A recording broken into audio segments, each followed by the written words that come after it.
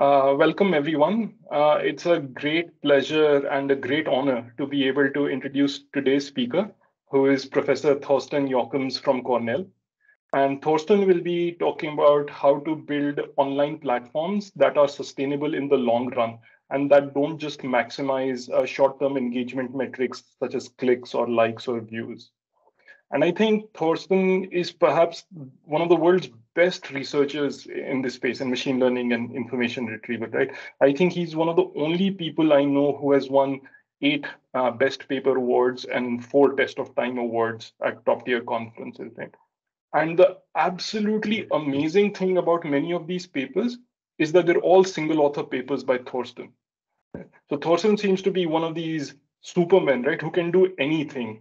So not only does he identify the problem, but then he comes up with the idea, he implements the algorithm super efficiently, he builds the search engine and the recommendation platform, he gets fantastic results. And on top of everything, right, he even proves that it works. So as I said, right, he can do anything, and for this he's been elected a fellow of the ACM, a fellow of the AAAI. He's won the KDD Innovations Prize. He's served as the chair of the Department of Information Sciences at Cornell, and so on and so on, right? The only thing that I think Thorsten can't do is speak good French. And I'm proof of that, right? So Thorsten and we were at this ICML in Lille, in France. And I was telling Thorsten, man, they're just handing out bottles of beer everywhere. There's bottles of beer at the registration desk. There's bottles of beer for breakfast. I can't get a glass of milk. So Thorsten, being the true gentleman, said, "Oh, I'm European. I'll solve your problem. I'll take you out for lunch, and I'll get you a glass of milk." Right? So we go there, and he tells the waiter, "Hey, Manik would like a glass of the French word for milk, lait, I think, right?" And then, unfortunately, like that's fine, but the waiter brings me a big bowl of ice cream, right? Because I think glass is French, like his ice cream. And Thorsten, in his true problem-solving style, right? He solves the problem then and there. He lets the ice cream melt until it's milkshake, and then that's my problem solved.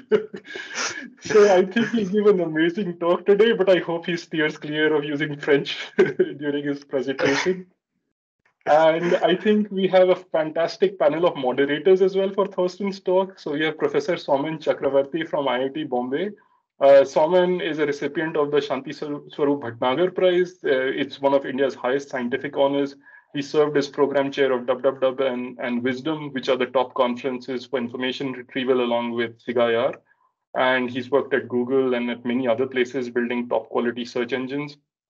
So has Manish Gupta from Microsoft. And Manish has worked on developing amazingly good quality algorithms at Bing. And I hope they will be asking Thorsten lots of interesting questions about his talk. Of course, we'd like to we'd welcome lots of questions from you, the audience, as well. So if you have a question, please type it out during Thorsten's talk. You can ask clarification questions, type them out in the chat. And then Somin and Manish, they'll try to unmute you so you can ask your question directly, or they might just ask it on your behalf. It's a simple question. And then afterwards, we've left about half an hour to 45 minutes after the talk for discussion. So then we'll just unmute everyone and people can ask questions directly, again, moderated through Somin and Manish. So with that, Thorsten, the platform's yours, and we're looking forward to an amazing talk. Thank you. Thank you, Manik, for the super nice introduction. There's one thing that I need to rebut and one thing that I need to confirm. The first thing that I need to rebut is that this is actually what I'm presenting today, worked with a lot of collaborators. These are students and collaborators, undergrad, PhD students at Cornell, who actually have done most of the heavy lifting on this work. The thing that I need to confirm is my language skills. They're not just bad in French, they're also bad in Dutch. The last sabbatical we spent in Amsterdam, and my kids picked up the language like nothing. And I was struggling. And what happened pretty frequently is that my kids, who were at the time like 5 and 7, actually apologized for my Dutch. So yeah, so I stay clear of any kind of foreign languages here except for English. A little bit of German may come up in the talk, but that's about it. I know German. So what I actually do want to talk about is AI systems, the systems we are building today and that we've built over the last 20 years, and the way that we've built them in a somewhat myopic sense. So we've gotten very good at building these systems to optimize short-term metrics like engagement metrics, like clicks, purchases, things like that. But I think we're more and more recognizing that these systems have a second dynamic, a long-term dynamic that doesn't unfold on the, on the level of a single query or of the level of a single recommendation, but that unfolds over weeks or months or years. And I think we are only at the beginning to be able to steer these dynamics. Right now, we're not steering them very effectively, and we see some of the results that, some of these platforms that we've built are not really doing what we want them to do at a global scale. So this talk is like thinking about what are the next really big challenges in building these AI platforms, and what are the technical, real hard technical challenges that we need to get right to make these platforms work in the long run. And so, Manik already said, I've worked a lot on these types of AI systems. These are systems that interact about information, and in particular, they interact through rankings. So, rankings these days are almost everywhere in online systems. So they're certainly in search engines. They're in retail. So, this is Etsy. It's a retailer selling products. They're in media streaming. And rankings are also how we deliver news and information these days more generally. So, there are lots of design decisions that go into these systems, but really where the AI sits is in this ranking function. And in this talk, I'll typically call it PI for it's a policy that takes some context, some query, some specification, some user model, and produces a ranking. That's where the AI sits, right? And we've gotten really good in producing these ranking functions, especially through machine learning. But I want to question that, whether what we're doing these days is really enough and is also just the only thing that we should be doing. To get at that, maybe let's start at the beginning. So let's start at the place where these kind of ranking functions actually came from. And so this whole field kind of came out of library science and then moved, together with computer science. And it started sometime in the 60s or 70s when the first kind of deployed systems came into place. And they were standing in libraries, right? So these ranking systems, you would go to a library and you would want to find a book on a topic that you were looking for. So you could specify queries and you would get back a ranking that helped you find books. And it was very clear what these systems were supposed to do, right? They should help you find as many relevant books as quickly as possible, right? So you could think of it, what you want is you want to rank relevant books that are relevant to the topic the user is looking for, to the top of the ranking. Find show as many as possible relevant books. But then in the mid-90s, things changed. These systems moved out from a library or from some analyst desk into our living room and into our society, right? So 1994 was when the first search engines actually came up. And all of a sudden, these AI systems, they were still pretty primitive those days, but they were quite intelligent already. They were moving from this specialized domain to become part of our society and of our institutions. And today, they're really just about everywhere, right? As I said, they're mediating e-commerce, they're mediating media streaming, they're mediating news. And so now the question is, what are the goals of these systems today, right? I think one of the things that we're doing is we're still treating them like the systems we built in the 70s, maximizing utility to the users. But these systems are a lot more complex, right? they are actually embedded in our economy. They're embedded in our lives, right? Much of our communication gets mediated by these systems. So the goals are arguably also a lot more complex in these systems. And in the way that they interact with people, they develop dynamics that I think we can see, but that we can't necessarily control. So one of the things that's certainly different here is that these systems are mediating two-sided markets. And it's often the case that you have like a set of sellers and a set of buyers, or information providers, information recipients. And so there's a whole ecosystem, there's a whole platform that we need to kind of be aware of when we're designing these systems. And this whole platform evolves over time. So this is what I want to explore.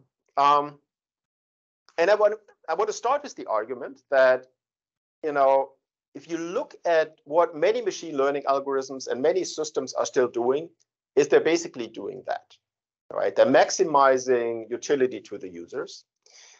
And one way to do this, a very kind of natural principle, is called the probability ranking principle. So if you want to, if you have a query that comes in, and you can estimate the probability that each of these items, let's say a document or a product, is relevant to this query and this user.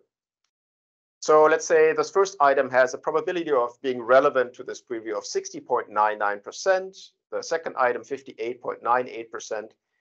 You just rank items by the probability of relevance. And it's pretty easy to see that, no matter where the user stops looking through this ranking, the expected number of relevant results is optimized by this ranking that you produce by sorting by the probability of relevance.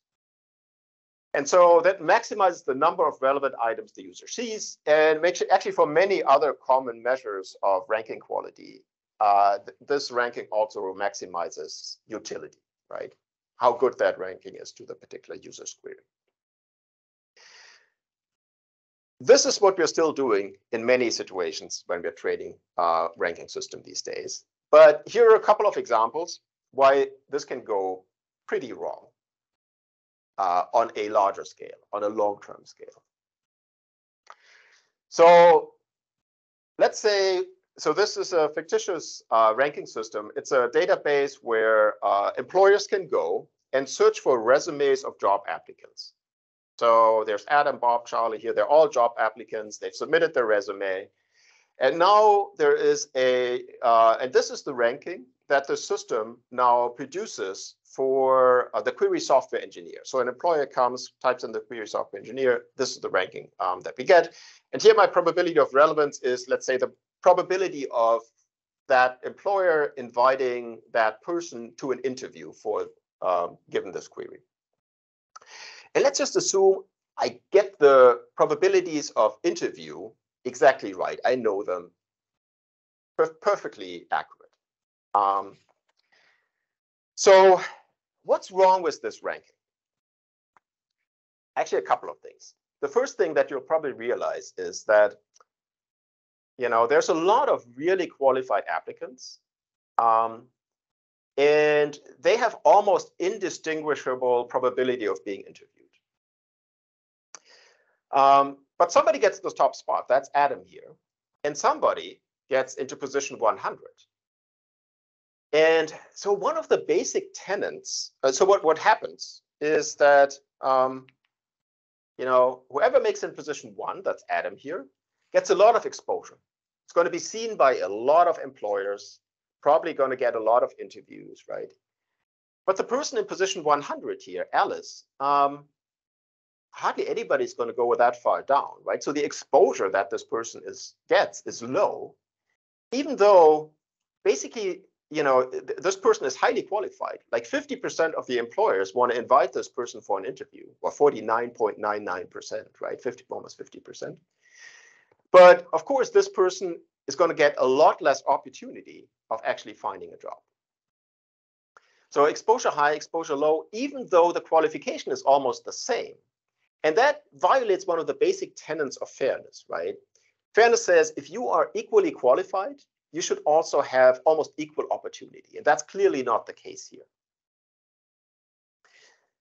So there's also another thing that's wrong with this, right? It's actually not even good from a social welfare perspective.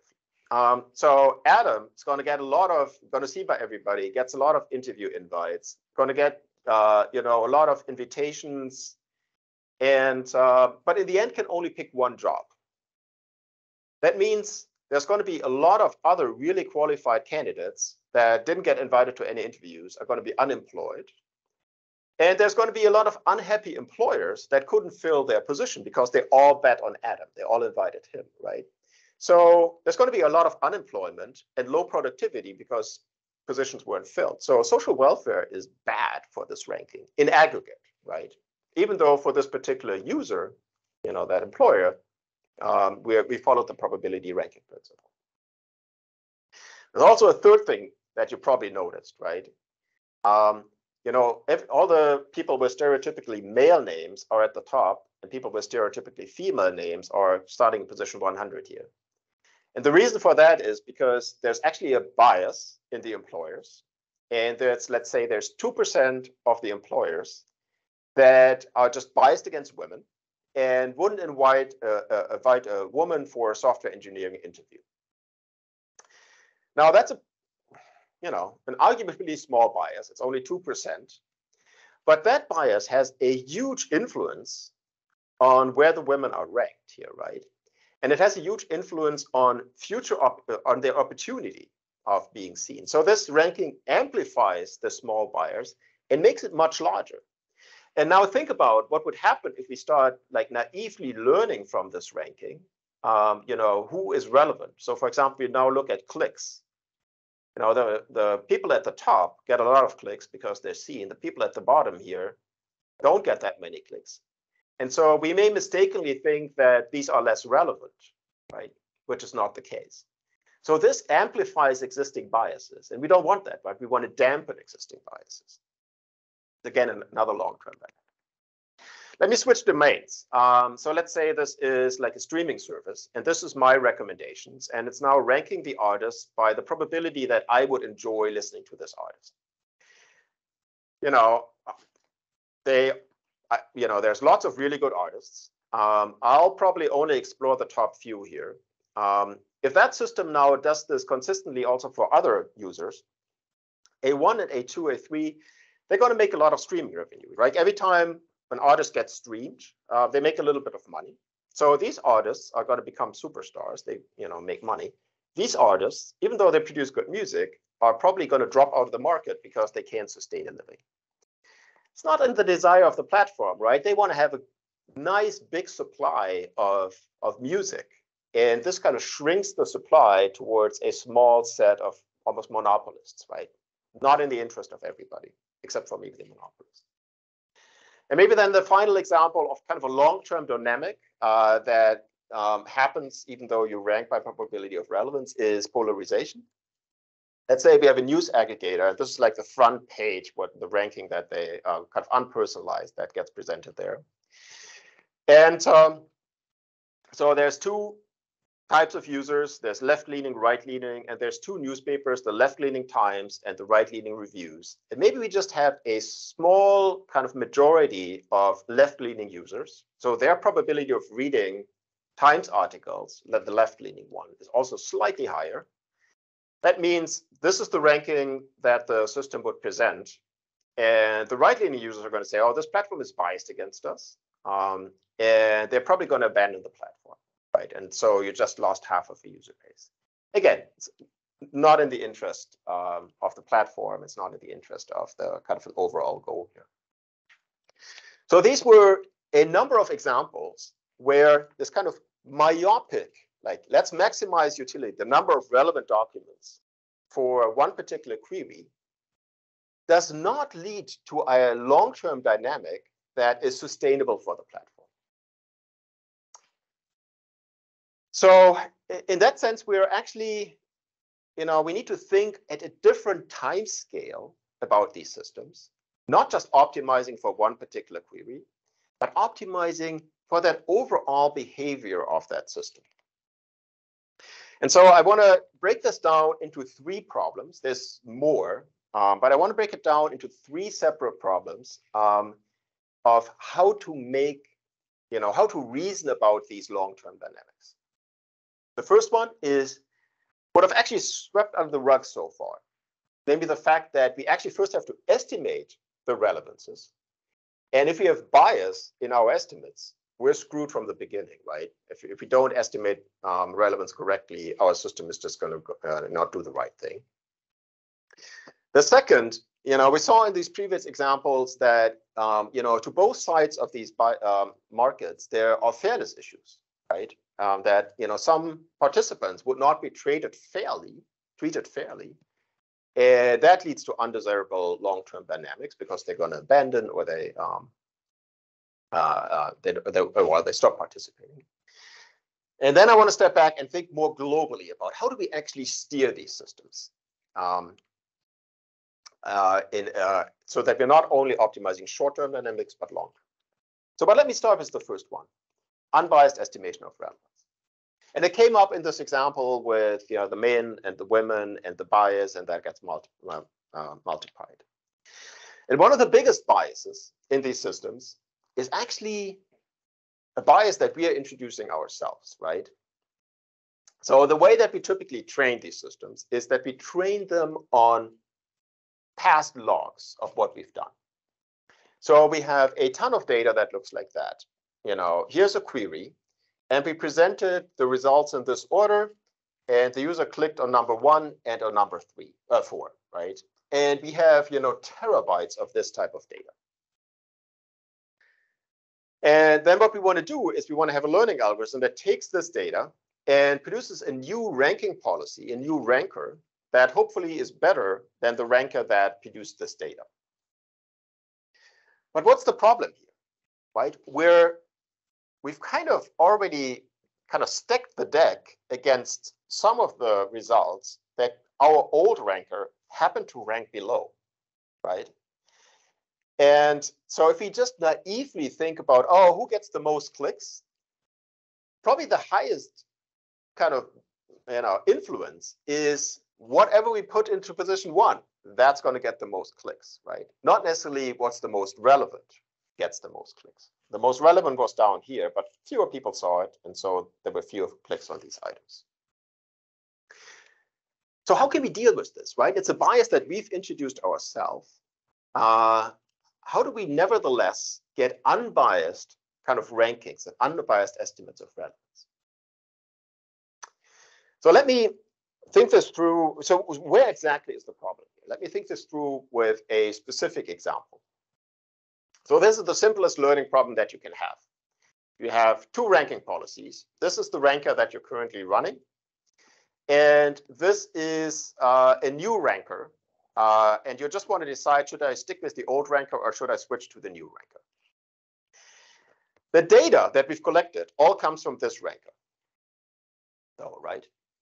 Okay, so let's say if we had fully labeled data, so if we paid somebody to actually go through and say, was this relevant or not relevant, right? Red or green, then the decision which ranking is better would be pretty easy, right? We would come up with a metric. So let's say our metric here is the number of relevant or the ranks of the relevant documents. So the higher, the better, right? We want to minimize that.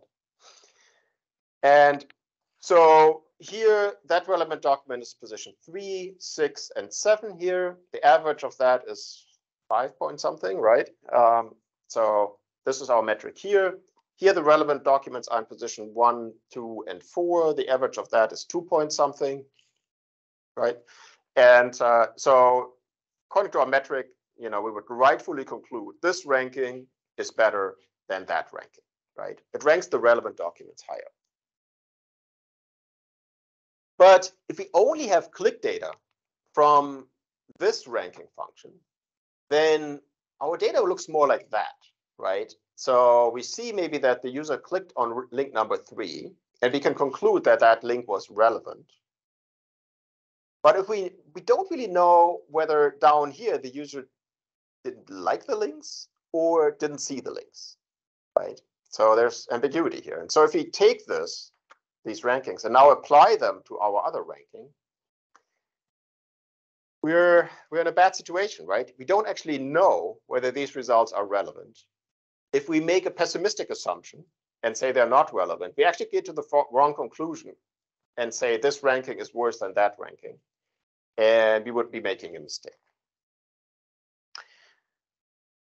So it turns out that we can't, I mean, there's just, we have missing information. We don't know. But how can we, despite this missing information, still eventually get to the conclusion that this ranking policy is better than that ranking policy? And I slightly switched what I'm saying here, right? First I said I want to decide whether this ranking is better than this ranking. And now I say, well, what I really want is whether this ranking policy over many different, this ranking function over many different queries is better than that ranking function. And that is actually a slightly easier problem, because I now only have to kind of decide an expectation whether these rankings are better than that ranking, those rankings. And that's the approach we're going to take. So how are we going to deal with these missing judgments, with these yellows here? And well, where we're going to go is basically that we're going to take a causal inference perspective and treat this similar to how you would do the estimation for a controlled randomized trial in medicine. Okay, let me set this up a little bit. So we have our loss function. Loss function just, let's say here just what we had before, that we want to minimize the rank of the relevant documents. Relevant documents as high as possible. And this is just a formula for saying that. And now we have to connect kind of what we can observe, clicks or purchases or whatever, right, to a kind of an underlying model. And one reasonable thing to say is, if something gets clicked, if a document gets clicked, then the user must have seen it. That's what this O variable stands for. And we can assume that it was relevant. And vice versa. If something is relevant and seen by the user, it's probably going to get clicked. Modular noise, you can introduce noise here. I'll sweep it under the rug for the talk. That's pretty reasonable, right? Problem comes here. If something is not clicked, then it's ambiguous whether it wasn't seen by the user, it wasn't observed, or whether the user thought it was not relevant. And we need to tease these two apart, right? Those were the yellows on the previous slide. And it turns out that we don't actually have to strap people into an eye tracker and follow what have they seen and whatnot. Wouldn't actually help that much.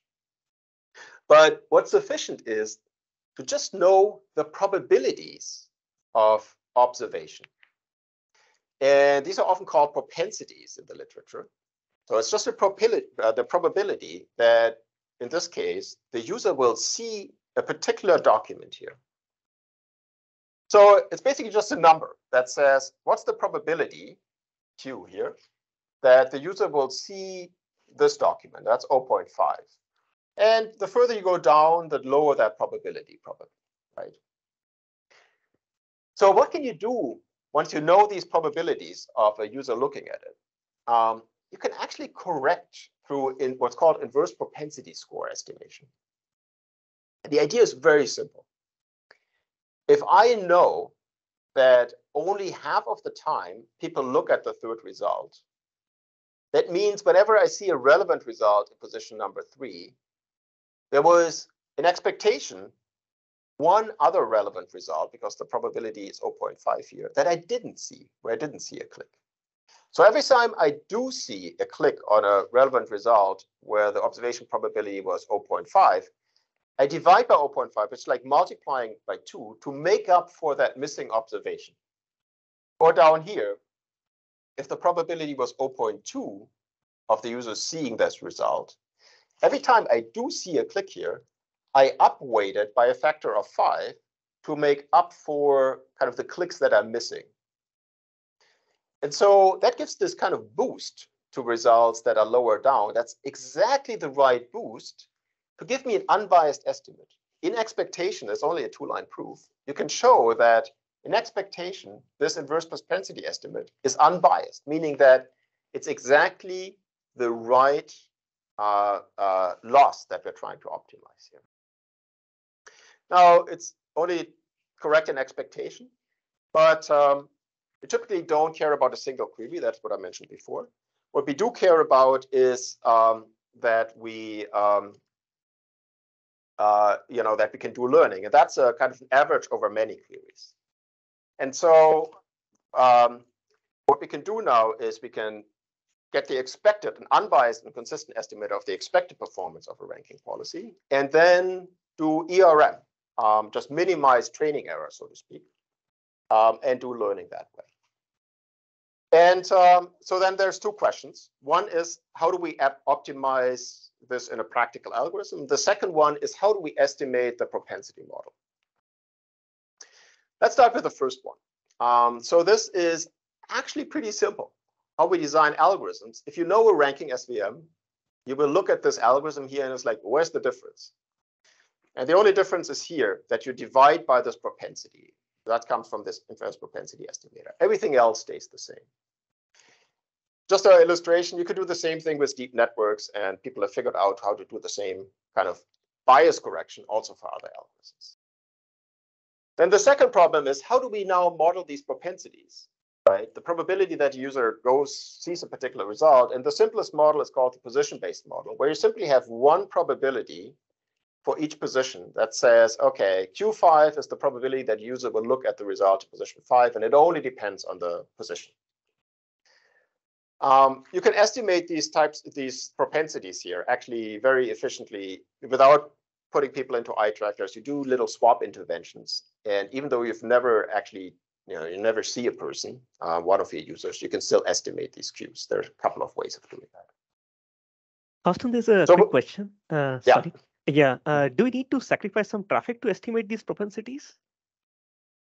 Yeah, so for the propensity estimation, what you would typically do is you either use like an A/B test that you have already, or basically what you do is you take a small slice of traffic and you swap some of the results.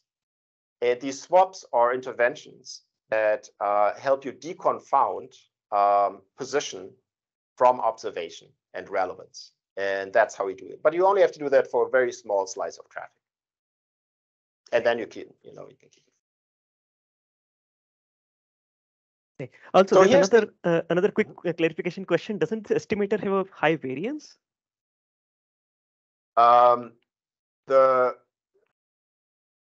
This estimator? Yes, I think. Yeah. So for each individual query, the variance is high. It's only correct an expectation. But if you average over many queries, it's just a sum. So by a weak law of large numbers, that estimate, that variance goes down 1 over square root. And so if you have enough data, variance goes down. I think that's actually one of the kind of key things to keep in mind.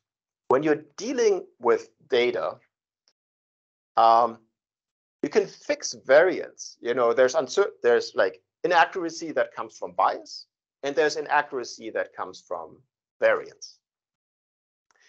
If you have inaccuracy that comes from bias, you get a green curve that looks like this. So let me explain this plot here. This is now running an experiment on synthetic data where we took the Yahoo Learning to Rank data set, simulated click data, and then trained either one of these bias-corrected ranking SVMs or a naive ranking SVM that just said, oh, click result is positive, everything not clicked is negative. This is the performance average rank of relevant documents. The lower is the better. This is the amount of queries for training data. And so this is the performance of the logging policy, an average rank of about 13, a pretty bad policy. This is the performance of a policy that actually that gets to see all the relevance labels, not just the clicks, but it knows the true relevances for everything. This is as good as we can hope to get. This is when you train without the bias correction. You're training a biased objective. Your learning algorithm optimizes a bias objective.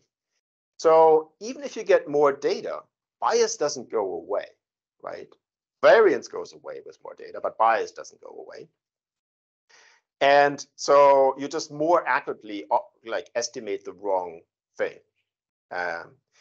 If you do the bias correction correctly, you may have higher error in the beginning due to variance. But if you get more and more data, you can count on the fact that the variance goes down and you get a consistent learning process that actually basically approaches the optimal performance. So that's I think that's really one of the things to keep in mind if you're dealing with large data sets. You have to take care of bias. And then the variance you can kind of typically approach by getting more data.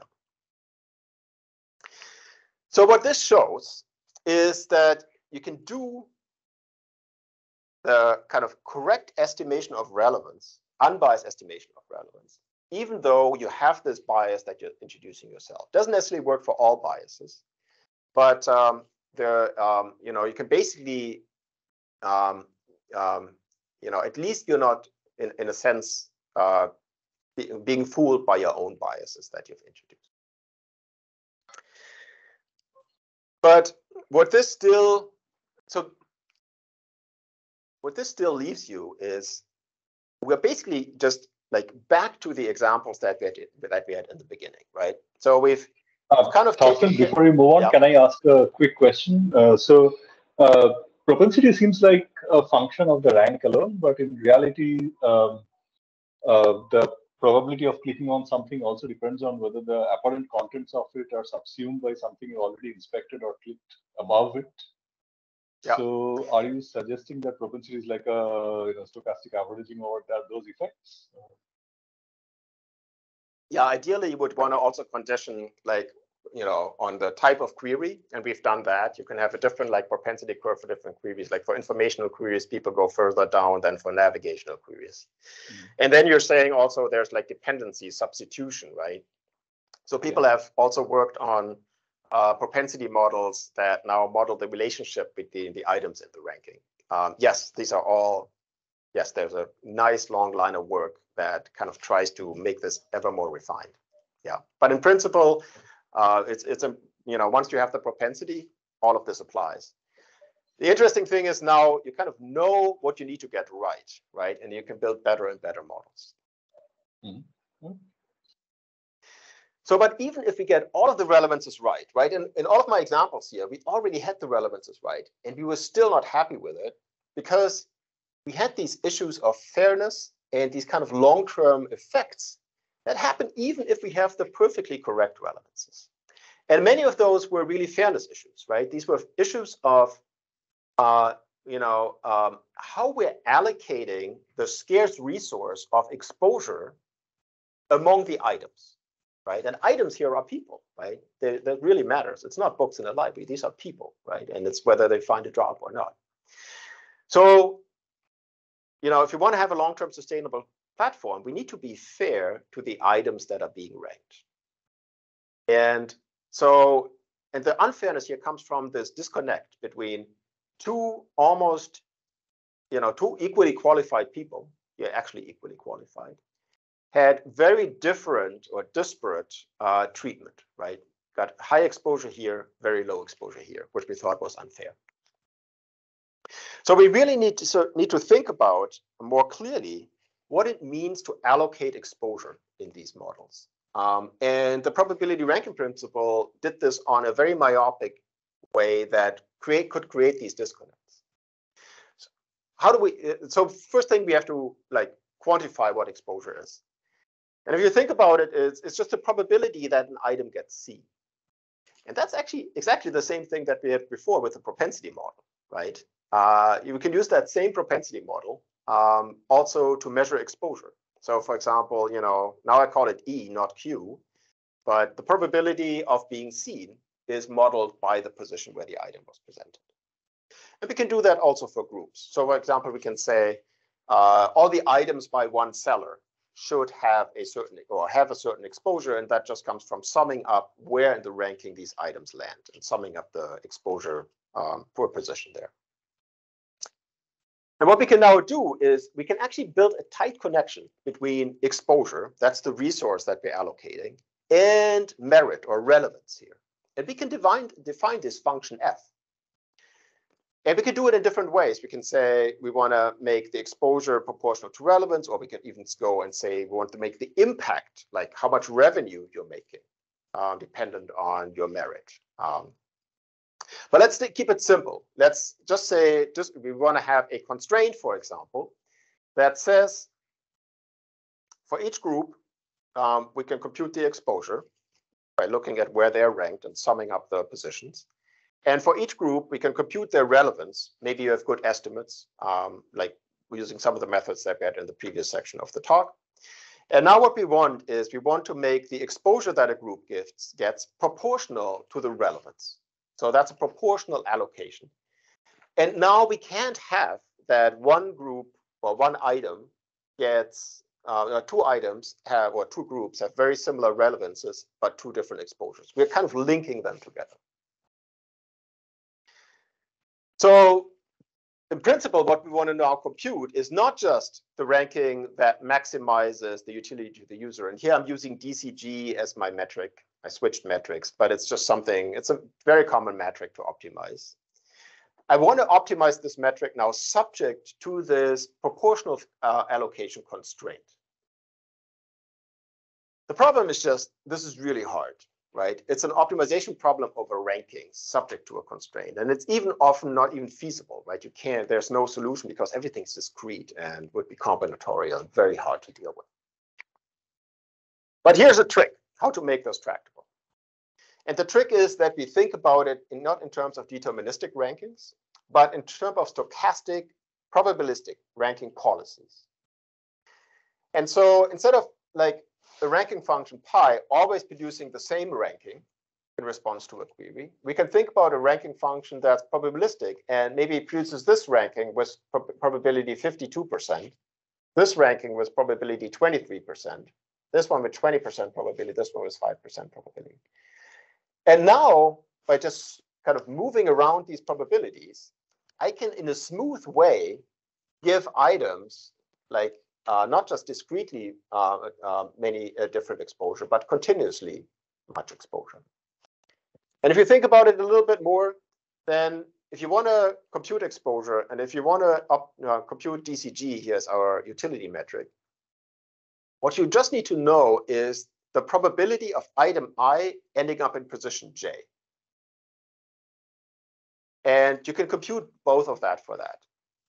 And that's the key insight, namely that instead of optimizing over this exponential space of rankings, what we can just do is optimize over this kind of item by rank matrix of how likely are we going to put each item into each position, and then optimize over that. So we're going from here, optimization over rankings, to here, optimization in the space of doubly stochastic matrices. And let's just hope that we can also go back, that we can go from a doubly stochastic matrix back to rankings, and it's going to turn out that this is possible. So what this means is that our same problem that we had before, but now expressed in terms of these doubly stochastic matrices, becomes a linear program, and that's easy to solve. So this is just a matrix notation for maximize the DCG, the utility, subject to the fact that P is a doubly stochastic matrix. And then the fairness constraint was linear, so we can add a linear constraint here as well.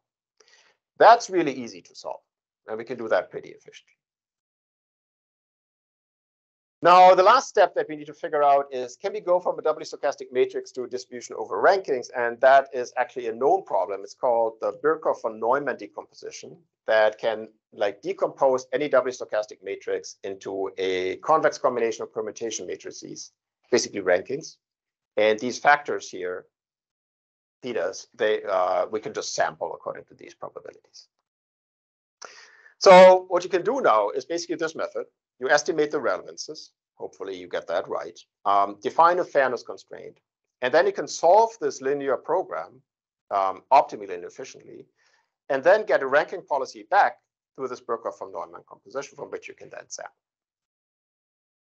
So what this looks like now is that, in a conventional ranking, so we have, let's say, two groups here. of relevance is 82, 81, and 80%, and group 2, 79, 78, and 77. If we just use the probability ranking principle, here this conventional ranking, we would rank, this document in position 1, this document in position 2, all like deterministically, and that would be this doubly stochastic matrix, right? With probability 1, document 1 is in position 1, and so on.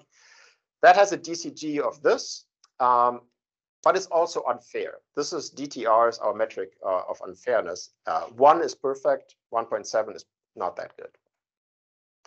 If you compute a fair ranking, this is the doubly stochastic matrix that you compute.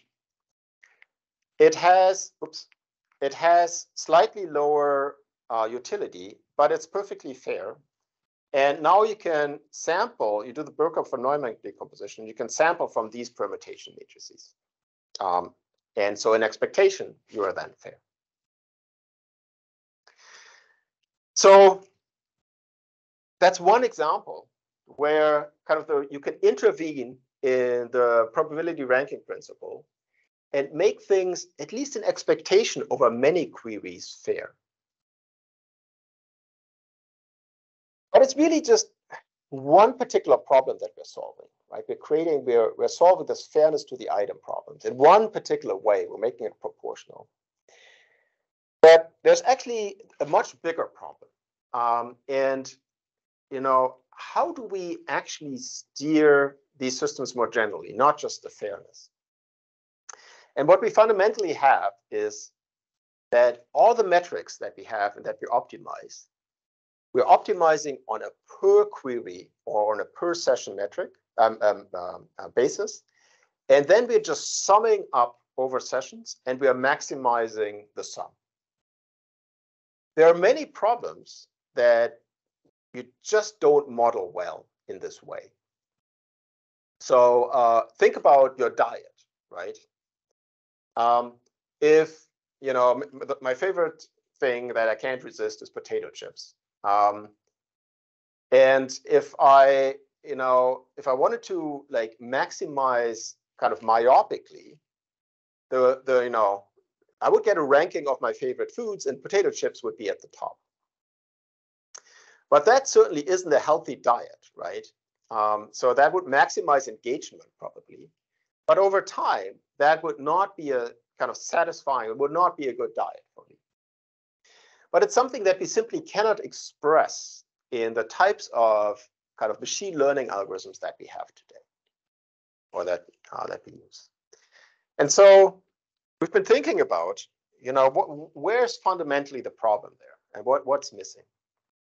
And at a high level, I think what's missing is that we've been doing kind of microeconomics. We've been working at the level of here's an individual action that we're taking, we're presenting the ranking. And here is a metric that tells us how good this ranking was. And then we are maximizing the sum of these metrics. So it's like engagement through clicks, purchases, likes, streams, and all, all these micro interventions that we can take, like how should we compose the ranking? Which artwork should we use and things like that. But it's fundamentally limited to sums, right? If you think about how we're, again, economics, right? There's microeconomics and there's also macroeconomics. And macroeconomics doesn't think about individual decisions, but thinks about our economy in aggregate, right? And how it develops long term. And we have things like the gross domestic product or inflation rate, unemployment rate, right? These are metrics that we're using at this macro level. And they're not functions of individual decisions. They're functions of an aggregate. And on these platforms, you may have similar metrics like user satisfaction. How big is my supplier pool? How much am I polarizing and things like that? And those are the metrics that we want to optimize in the long run. But what I argue is that we haven't actually managed to connect these two planes, right? We don't know how to do this microeconomic optimization to maximize user satisfaction. And we are just dealing with these sums. So we don't know how to take macro interventions, like in an economy, we would, for example, have a macro intervention like raising the interest rate and breaking it down into the microeconomic problems. And it's a little bit like, you know, we've engineered an airplane fuselage, right? And we've put in all of the controllers and the motors to the, you know, to the rudders and to the engines. We've done all of this, but we haven't connected it to the cockpit yet, right? There's no easy kind of joystick that lets us fly the airplane. Instead, what we're currently trying to do is we're trying to fly this airplane from here to New York by like changing voltages, right? By like making small things like changes down here to our metrics or so. And that can't be the most efficient way of doing this. So what we've been thinking about is actually building an interface of, you know, if I have my macro goals, how do we break it down into micro interventions? And how do we do it in an optimal way? And in particular, what we want is we want to achieve these high-level goals, but we also want to keep like engagement high. Engagement high, I mean, engagement is a good metric. It's just not everything. So we want to be able to specify macro interventions and then kind of find the optimal micro interventions that are consistent with these macro interventions. So let me give you some examples. So at the microeconomic level, it's all clear, right? We have our session metrics like click-through rates and things like that, and the micro interventions like the rankings. At the macro level, we may have, let's say, some of the following. So like we may have that for me as a user, you know, if I use a, let's say a music streaming service, like the highest engagement typically you get by showing me the artists that I already know. But after a while, that service is going to become boring, right? I'll never discover anything new. I get tired of it, right? So there's probably a macro intervention that I want to have that says, you know, do expose Thorsten to some new artists so that the system doesn't get boring. Or there's a macro intervention that says, don't send Thorsten more than 3 push messages per week. Otherwise, he gets annoyed, right? So these are metrics that live on a weekly or monthly level, not on a session level. Same thing for the items, right? So for example, if you have a new artist and we want to give that artist a chance to be discovered, we may want to guarantee that artist to be exposed to at least that many users, right? Not in every query, but over a week, we want to provide some exposure. Or we maybe have a supplier that we made a contract with. You know, you are an exclusive supplier, and so we don't have to compete on price. And we give you that much exposure in return over a week, let's say. So how can we take these macro interventions and break them down into optimal micro interventions? And what we've done is we've taken a control-based approach. So this is now our time scale of a macro intervention, let's say a week, Monday through Sunday. And what my macro intervention here, my example is that over a week, expose me to delta many new artists, just to keep it interesting, right?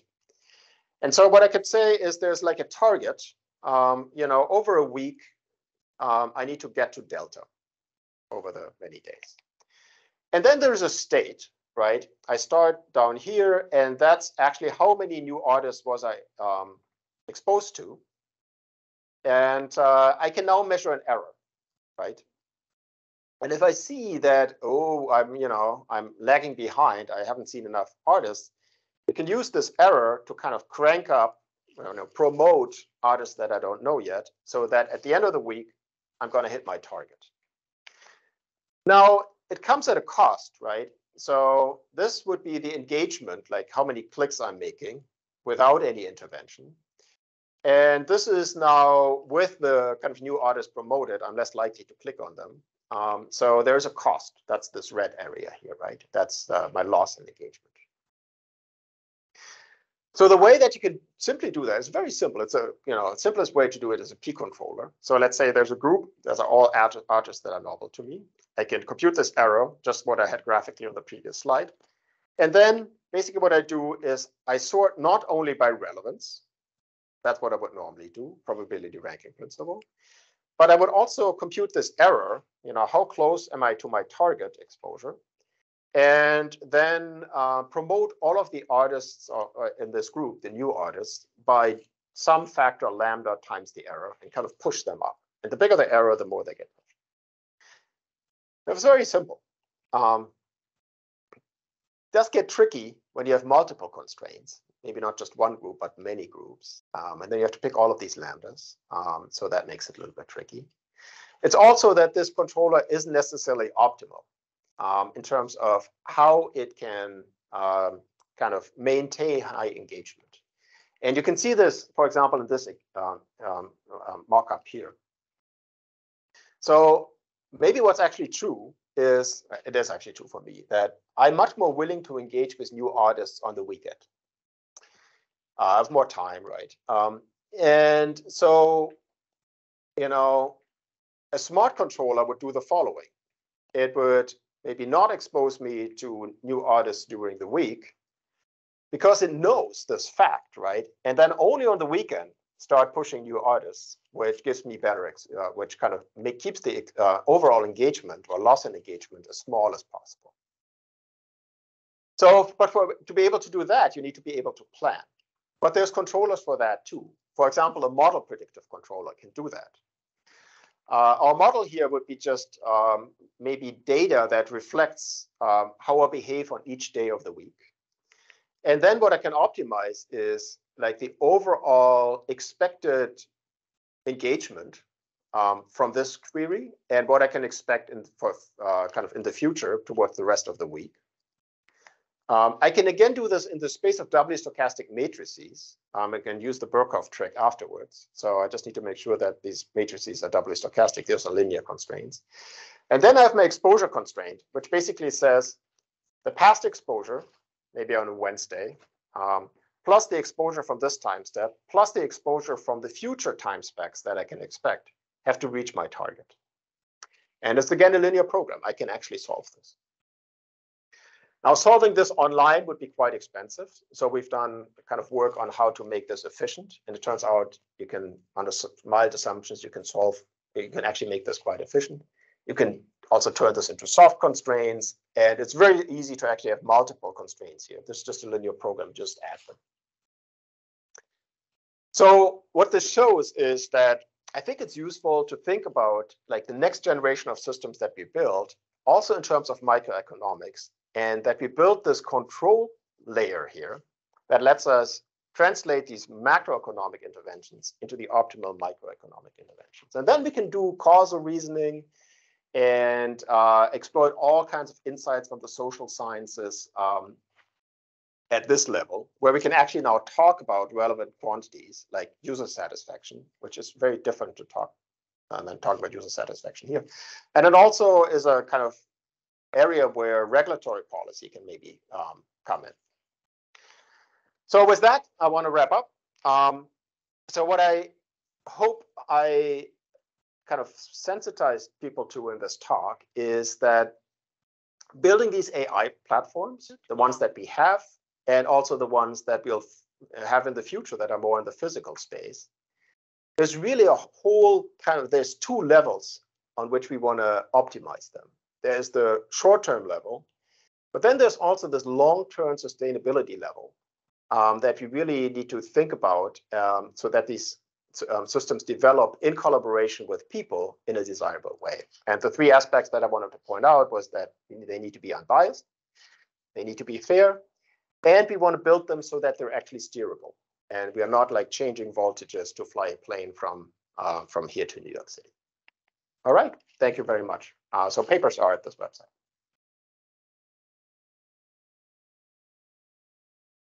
Thank you so much, Thorsten. Somin, Manish, you want to take over the questions?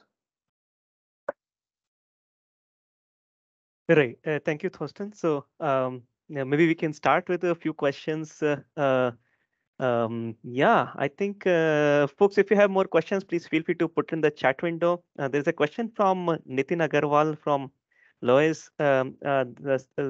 Is there any paper to follow for doing the position switching to get the data by not having position bias? Also, some more thoughts on how much traffic is enough. So there. Oh, sorry to interrupt. Maybe I was thinking that if Nitin is here, maybe he could ask his question. Right, And we can and do probably that. add more things if you would like to. Nitin, are you around? Maybe Thorsten, you can answer the Yeah, question. so And let then, me.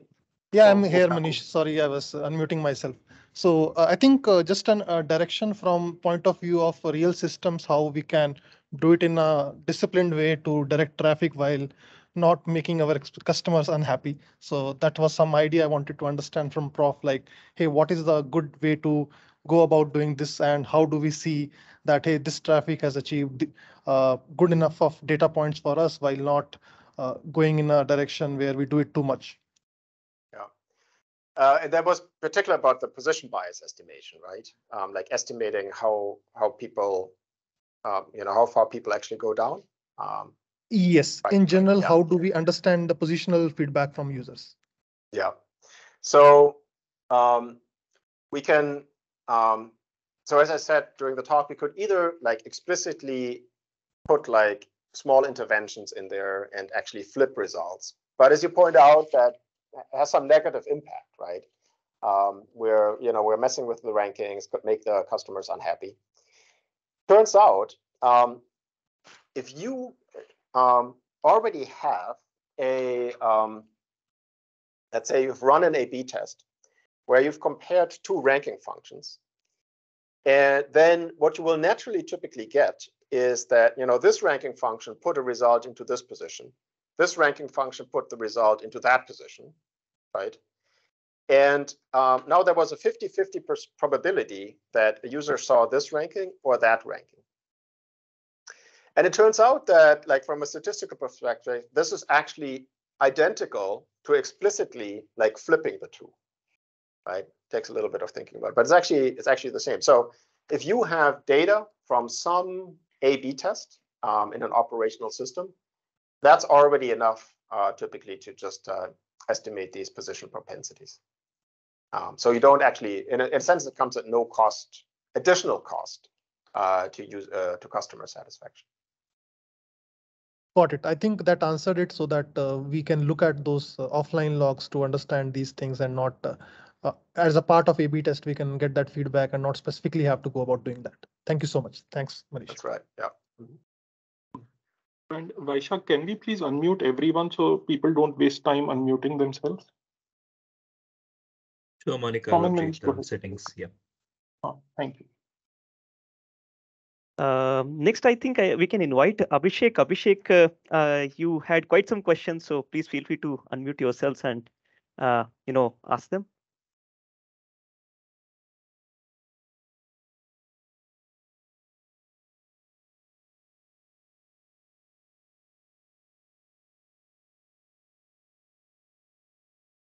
Not sure if you're around.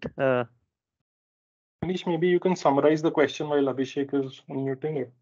Yes. So Abhishek had, I think the first question was how to handle cases when relevance itself is low from a group just because it is a new seller or a new group, and how to also handle exposure in these cases. Yeah. So like on top of what I swept under the rug here is that there's many different reasons for not going by the probability ranking principle.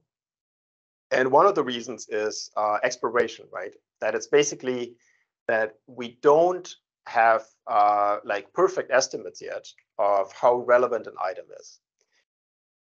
And kind of a way to get better estimates is where we need to expose that item to the users to actually see, to estimate the relevance. And so, yes, so there is another kind of mechanism at place, that's this exploration mechanism, that also kind of requires us to perturb the rankings and not just go the probability ranking principle. And so that goes into like online bandit learning, and we've also done some work of like how do you actually collect, maybe you have some data already about relevances. How do you now sample new data that kind of best fixes the kind of holes that you have in the existing data that you already have? Yeah, so that certainly comes into play here as well. And so maybe I should have had this as a exploration as another bullet that we have here. Because if we don't do proper exploration, we are also unfair, right? So if there's like a new artist coming up, right, and we never expose that artist, then we're basically shortcutting the career of that artist. True. Yep. Abhishek, can you please try unmuting yourself now? I mean, hopefully it should be working. Otherwise, there were some other good questions, and I can probably ask on his behalf. For the PID controller, for the P controller that you mentioned, we need to know the ideal behavior to calculate error. How are we calculating the target or ideal behavior there? Yeah, I think that's a very good point. And so what I've done in my plot there is I've just said, oh, let's do a linear interpolation, right? Let's start midnight on Monday and just do a linear kind of interpolation to midnight the next Sunday. But that's certainly not optimal, right? And part of the reason why we went to this planning controller is because we didn't want to do this, right? And what the planning controller actually does, it realizes that, oh, we shouldn't have a linear curve. What we should have is we should start, like during the week when I'm not in the mood for like exploring new artists, my target should be really low, and then only crank up that target kind of towards the weekend. So the planning controller kind of does that automatically and naturally, and that's why I think it's that's one of the big advantages of going that route. Right. But I could potentially also think about trying to predict that target curve for the P controller, but it's not clear how exactly to do that. One question, am I audible? Yes. Yeah, hi, this is Abhishek from Misho. So one of the questions that I have is like during the spatial events, do this PID controller need any spatial adjustment or all this fairness and whatever we have done, do they need spatial adjustment during spatial events like sales or something? I'm not sure I understood the question. So the question is that when there are spatial events, let's say sales event. I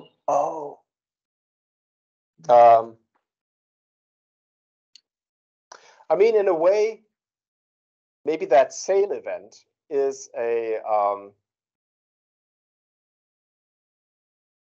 I guess it could come in two different ways, right? A sale could affect the relevance, right?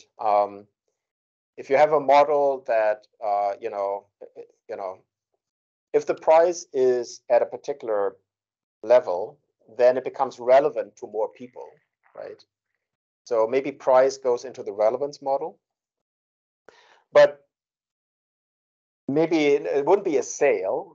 Another example is, for example, a promotion that you're saying, okay, I'm doing a promotion this week on a particular group of items, right? And that you could then specify as one of these long-term constraints for a controller. You could say something like, okay, I want to expose this promotion to 1,000 customers. Do it in a way that least hurts my my engagement, right? What that basically means is, show this promotion to the people where it's actually relevant, right? And plan it throughout the week so that at the end of the week you've exposed it to 1,000 customers, but you've done the least harm in terms of engagement, right? So that's it's not exactly a sale. It would be more of a promotion there, right? That's how you could like specify promotions.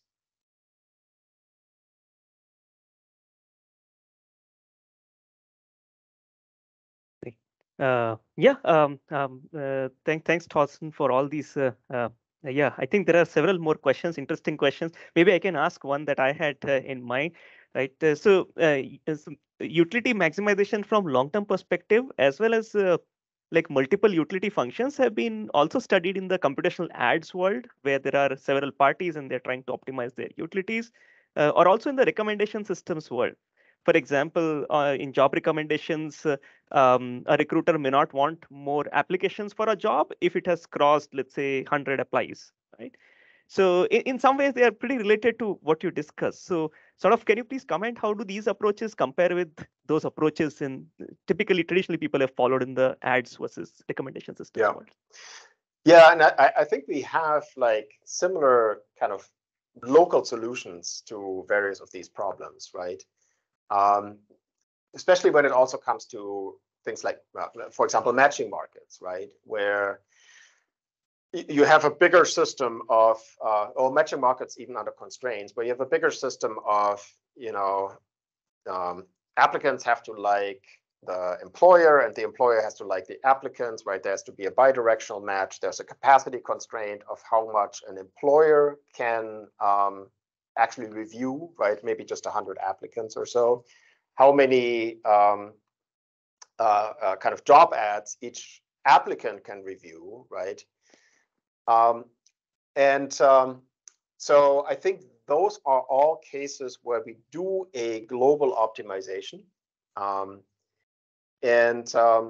So I think they fall into a similar kind of terrain.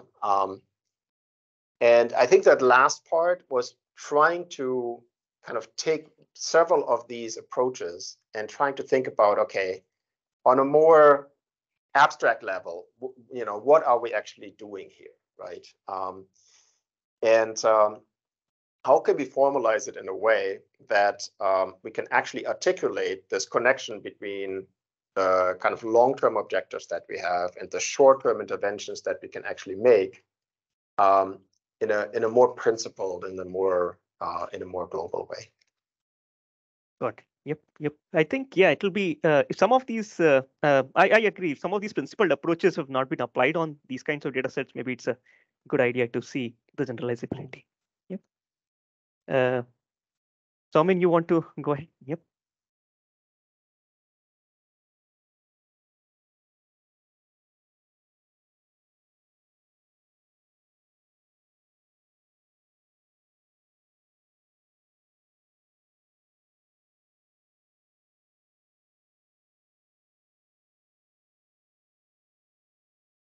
Is Soumen there? I can't hear him.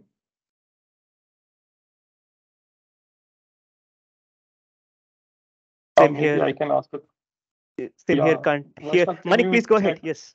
Yeah. Vaishak, can you check if Soumen is around and unmute him if he's having any trouble? In the meanwhile, maybe I could ask a question and then maybe Manish can take some more questions from the audience. So Thorsten, all of this is I think very important, and I think we should definitely pay a lot of attention to it and try and incorporate it in the real world search and recommendation engines we are building. But all of, I think what you presented was premised on the fact that the retriever, which runs before the ranker, is doing a good job, right? That it is fair, it has solved the propensity scoring problem, and so on and so forth. But I actually see almost no one working on the retriever, right? And those problems are much harder because you cannot get propensity scores on the retriever and so on and so forth, right? So do you have any thoughts about that? And can you point us to any work being done on addressing these problems at the retrieval layer, even before the ranker kicks in? Yeah, what you mean by retriever is the first stage that produces the candidate set? Yep, that's right. Yeah. So yeah, we've actually so Luke Wong, one of my students, has actually done some work on this. Yeah, it's very tricky at that level to, A, it has to be fast, and B, yeah, things like estimating propensities, it's not clear how to do that. And it's also often intractable because the candidate sets are so large that the propensities become so small, the variance becomes very large. So one thing that we have done is we've looked at, can you specify for that candidate set criteria that are based on that make it possible that the next stage, the ranking stage, is not like inherently limited. So for example, if you have a kind of first stage retriever that retrieves job candidates, but fails to include relevant candidates from some group, then the next stage is not going to be able to do anything, right? And so we've looked at the problem of if you have group definitions and you have a retriever, how can you ensure that you're running into the problem that maybe your retriever is very good for one group, gets the relevant, lots of relevant candidates, even in a small set, and it's worse for another group. How do you kind of specify criteria that now say, from every group, my candidate set should have a certain number of relevant candidates? And what this means is that maybe for that group where the retriever isn't that great, you have to go further down to retrieve more candidates, right? So we've looked at this kind of from a calibration perspective and kind of coming up with per group candidate set sizes that your retriever needs to retrieve, so that in the end you have enough relevant candidates from that group for the second stage to then put together and produce a ranking from. But that was more on a that you didn't use propensity scoring or things like that. Was more of a calibration approach.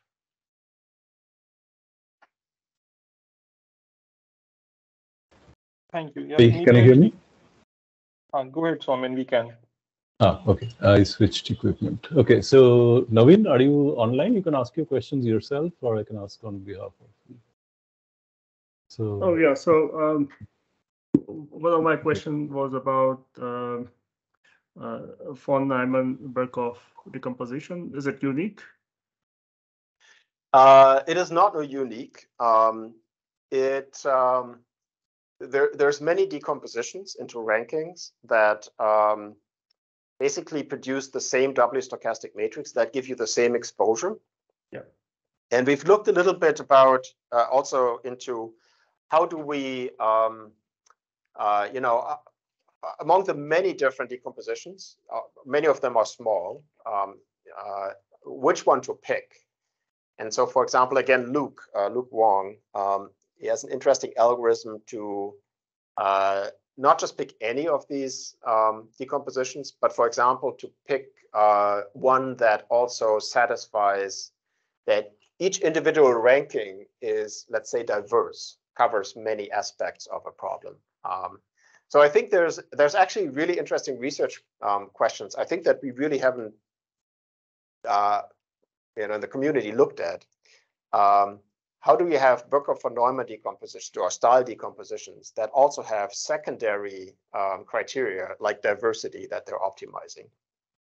Or a criterion that says that have minimum variance. So like, you can get a doubly stochastic matrix or the kind of the numbers, the exposures in the doubly stochastic matrix, let's say by presenting for a particular document A, by 50% presenting it in position 1 and 50% presenting in position 1000, and that gives you an exposure of a half. But you can also get an exposure of a half if you always put it in position 2, let's say, or always in position 3. And so you can also think about, can you get a Birkhoff-von Neumann decomposition that kind of minimizes variance, so that between these different samples, the rankings don't change that much, right? So that different users that happen to get this sample from the Birkhoff-von Neumann decomposition don't have like fundamentally different experiences, right? So I think there's lots of interesting kind of new decompositions to explore there that have these kind of secondary guarantees, not just matching this doubly stochastic matrix, but maxing it under minimum variance or maximum diversity or many other criteria. No, very interesting. Yeah, thanks a lot. Yeah, that's interesting.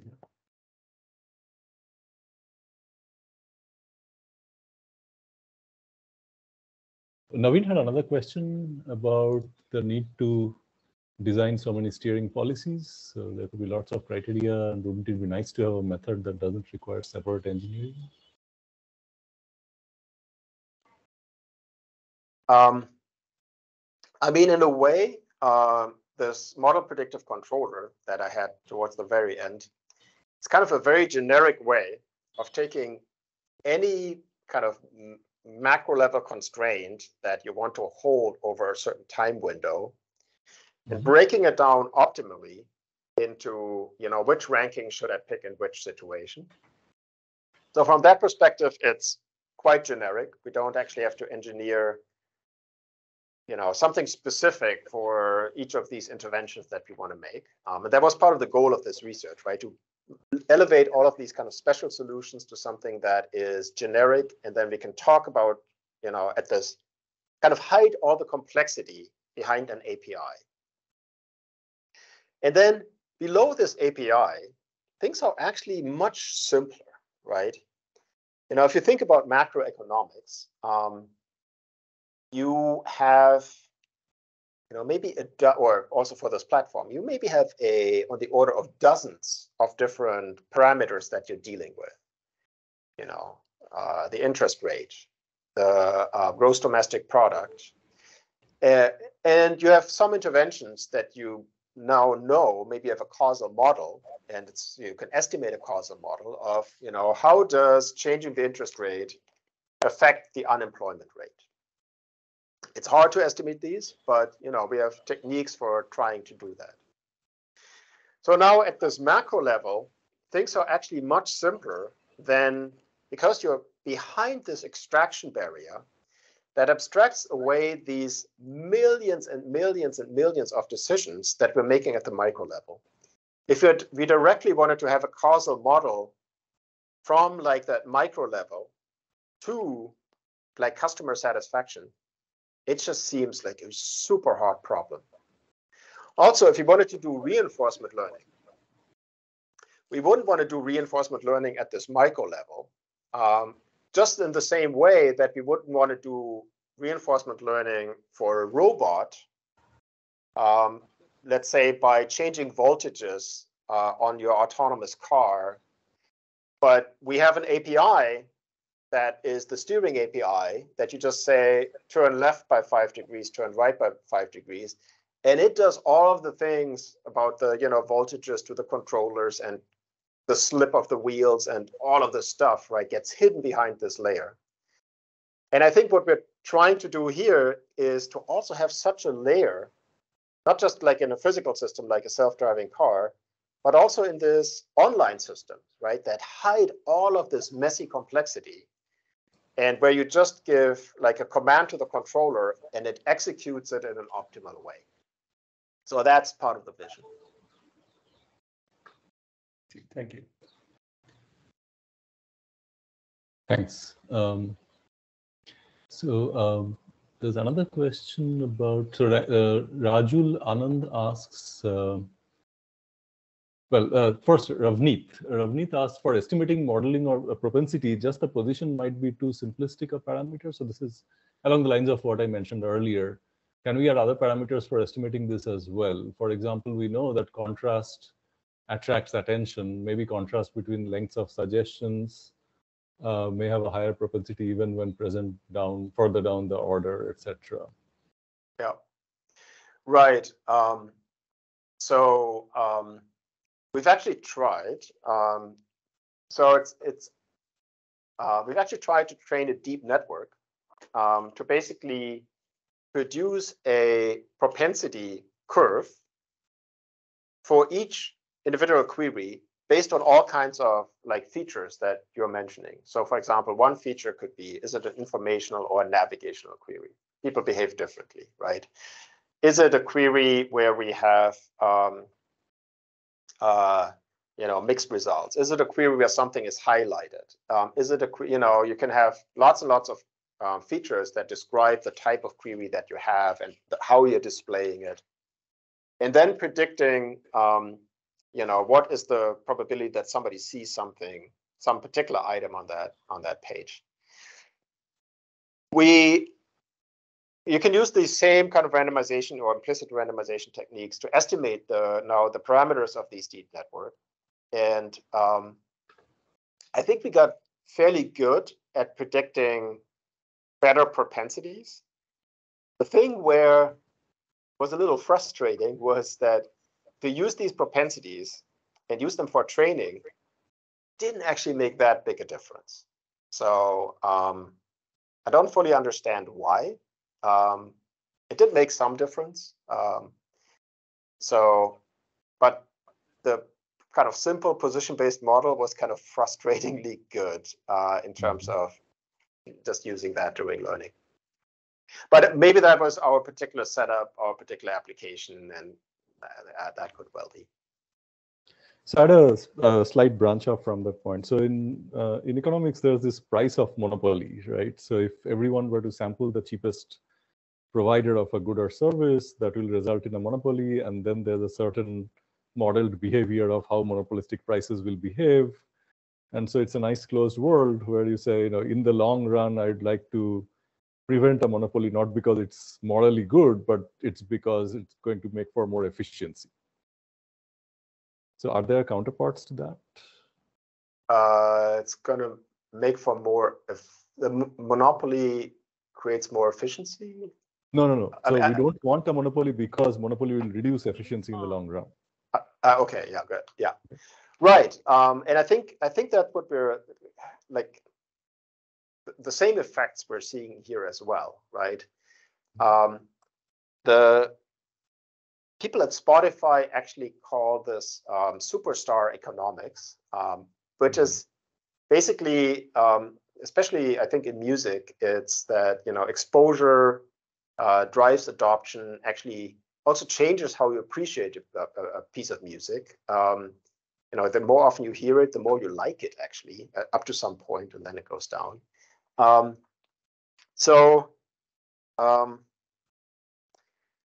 Yeah, these recommender systems have the tendency to create these rich get richer dynamics that in the long run, they actually then decrease efficiency. So I think the analogy to the monopolist, I think is very, very real. And so there's another example where short-term rationality doesn't give you the long-term efficiency of the market. Yeah. Right, thanks. Over back to you, Manish. Thanks very much, Thorsten. Thanks, Shaumin. Sridhar has his hand up. Sridhar, you want to go ahead? Ask your question. Thanks, Manish. Am I audible? Yes. Yeah. Thanks for this wonderful lecture. It's interesting use case. My question is, when an employer searches for a candidate, we use some logic, rank candidates and display results. Okay, but the candidates listed on top may not be interested in that particular company. So is there any way where both employers' job description, skills, and the relevance, as well as the candidate interest, both are matched for a two-way relevance and then rank? That is the first question. And the second question is, when we rank and display a student, for example, a candidate with 50% relevance get on the top, and a candidate with marginally different, let us say 49.9% relevance, goes to the bottom, maybe some 10,000 below, depending upon the population. To avoid that, can we have a range? For example, there is no difference or not much difference between 50% relevance and 49.9% relevance. Maybe we can take a range, 50 to 48 or 50 to 49 or whatever be the range, and then display all the candidates in the range to avoid any or to get a parity. So these are the two questions. Thanks. Yeah. Thanks, Manish. Yeah, both are great questions. Let me start with the first one. So there's kind of matching market setup. Yes, actually, we had a paper at the DubDubDoc conference, last one, that tries to exactly do that. So it tries to reason about our estimated preferences of the applicants and the estimated preferences of the employers, and then to recognize that you can only make a match if both match and if both discover each other, right? So if so it becomes this kind of global optimization problem now. If I,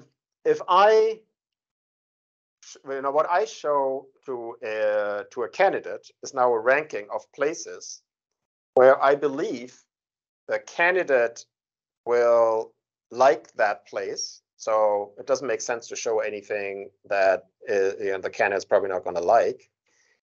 And I only show places where I believe the employer is also both going to see and like that candidate.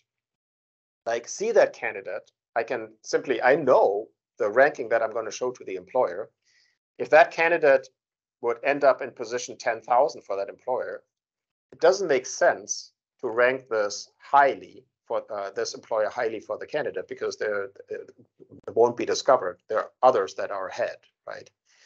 So this becomes a big kind of global optimization problem, which is kind of a pain to solve. We've come up with some strategies for doing that. But yeah, it's this kind of matching market and capacity constraints in terms of attention on both sides. The other question,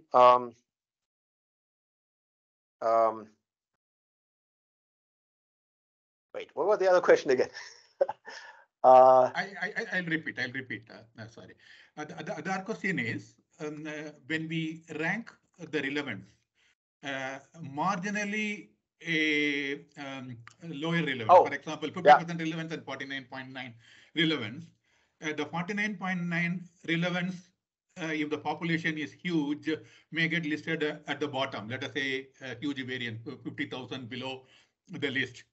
But generally, it doesn't make difference between 50% and 49.9. Is there any way to rank on a range? Let us say 50 to 49. There may get more candidates, but it is up to the employer to further filter, maybe based on other criteria. Yeah, thanks for reminding me. Yeah, basically, what I had in that second part of the talk, in a way, does that without specifying fixed ranges. And the reason why the kind of this method, where we said, so the amount of exposure is supposed to be proportional to the merit. And the only way we can achieve this is by introducing randomization or by amortizing over time. Because for each individual ranking, I have to make a decision. Who comes into the first spot? Who comes into the second spot? Who comes into the third spot, right? And so there is this kind of distinction between ex ante fairness and ex post fairness. So in a way, almost every ranking is unfair ex post. And what I mean by that is, once I've committed like items to ranks, somebody is better off and somebody is worse off. So making individual ranking by itself fair, it's typically not possible just because we give a certain allocation and that's it, right? Somebody happens to get the first spot. What we can strive for, though, is ex ante fairness, and that takes into account that we can randomize. So that we create almost like a fair lottery that says your chance of getting that much exposure or getting a good position here is fair.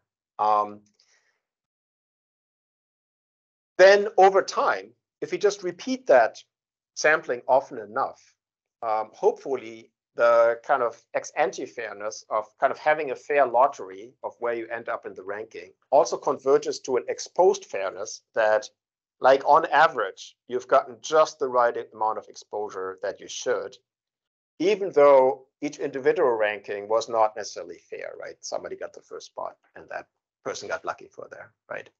Yeah. So I think it's interesting to distinguish between the ex ante and ex post. Yeah, thanks. Thank you, Thorsten. We are out of time, so therefore, folks, I think we'll take and there are quite some more questions, but I think we'll take those questions offline at this point. Personally, Thorsten, thank you so much. Thank you so much for the great talk. Over to you, Manik. Yeah, wonderful. I was just saying we ran over a little bit. Thorsten, do you have 5-10 minutes? Can you take one more question, or do you have to run and we'll wrap up? I can take one more question. If we can, there is an interesting question. Ranking algorithms are typically influenced by those folks who actually interact with the portal, liking, sharing, commenting. But then some folks may not interact at all. And is there a possibility to bring to care for their long-term engagement and bring them into the fold? Very other similar question could be about instant answers. So several times instant answers are also carousel or list answers kind of things. And there people just look at the answer and they don't click, they don't interact at all. So how would you sort of handle such cases? And instant answers where there is no kind of engagement, I don't know. The one where you have different types of users, some engage more, others engage less. I think those can also be addressed with these kind of propensity weighting techniques, right? So if you know that a certain user engages less, every time you see an engagement, you upweight it kind of proportional to the probability that you would miss it. And so you could, for example, have a propensity model that now says, okay, here are certain types of users. And my observation probability, again, of seeing feedback from them is different, and I correct for that through inverse propensity weighting. Okay. Yep. Yes, there was also another hand up, but I don't see it up anymore. So, yep. Devendra, maybe you had a question. So, if you want to put up, or otherwise. Yeah. Can you hear me? Yes. Go ahead. Mm-hmm. So I just wanted to ask that basically we have a platform where bidding happens, right? And traditionally we knew that advertisers are truthful. So does steering long-term dynamics affect truthfulness in any way? And I just wanted to know your comments on this. Sorry, what? I'm actually not that. What I'm really not considering here is the ad placement space where you have explicit bids and auctions. So I didn't catch the word. So basically, when we have an auction, we are kind of maximizing the social welfare, and basically advertisers bid truthfully based on theories like second price auction, right? So does steering long-term dynamics affect truthfulness in any way?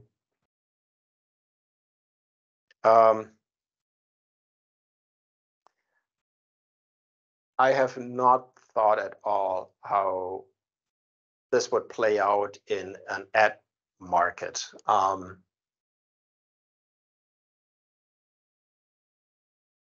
In a way, no, I haven't. So not going to speculate. Okay, thanks. That's my question. Okay. Thank you, Thorsten. Thank you so much for the wonderful talk and being so kind and considerate with your time for question answering. Thank you. Yeah, thank you. It was really fun. Thanks for the invitation, and was really a fun experience. All right, yes, bye-bye. Thank you so much, Thorsten, and I hope we can have you in person sometime in the future. That would certainly be nice. Yeah. All right. See you guys. Bye-bye. Thank you. Thanks, everyone. Bye-bye. Bye-bye. Thank you, everyone. Thanks.